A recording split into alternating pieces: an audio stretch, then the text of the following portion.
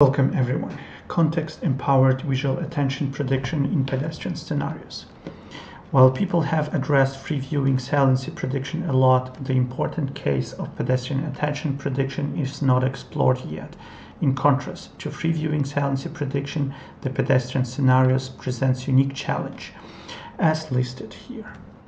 We record the first publicly available dataset for pedestrian attention prediction. The dataset consists of diverse street crossing scenarios based on the German in-depth accident study report with different street layouts.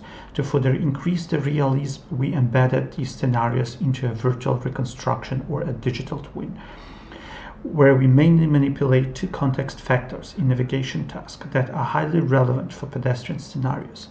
Moreover, the provided visualization of context-based eye gaze distribution are in line with the empirical studies, where subjects tend to look further away in the case of in-hurry unsafe setup to look for more potential hazards like approaching vehicles.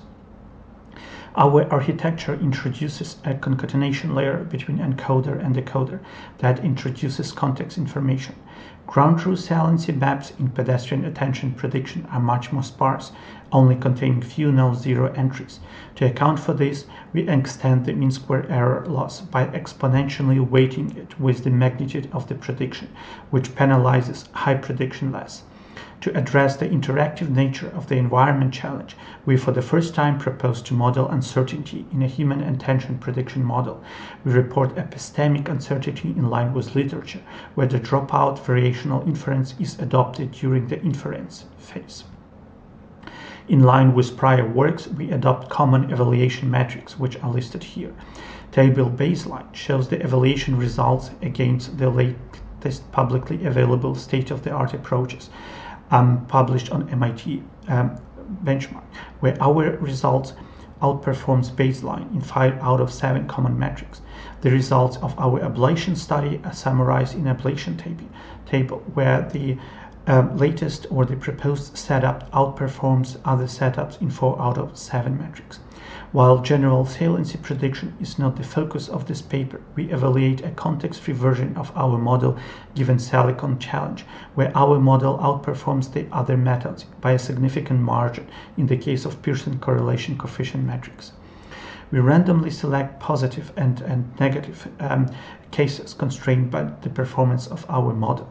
A little of analysis, deep case 2 strongly relies on the center bias priors, leading to an overestimation of the extent of the attention focus.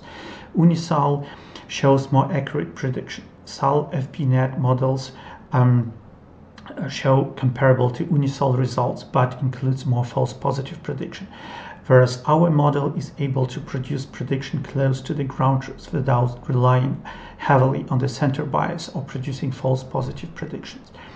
We introduced Context-SalNET, a novel context-driven visual attention generation approach for street crossing pedestrian scenarios conditioned by the sparsity nature of the fixations in street crossing tasks, where in order to account for enormous state space and thus the lack of the data, we account for epistemic uncertainty.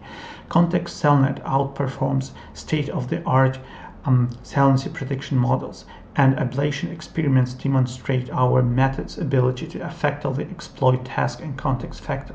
The publicly available dataset, including additional information gathered while recording, can be used by the community